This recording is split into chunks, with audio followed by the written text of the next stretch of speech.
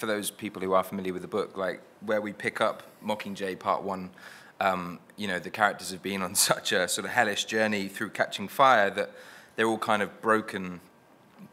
and it's a matter of kind of piecing them back together. And I think as a collective, like, every character has much more of an emotional punch this time, and you know, the stakes are a lot higher. There's much more to live for and to die for, and I think it immediately puts, you know, more pressure on your shoulders, I think, to kind of approach a character in a different way.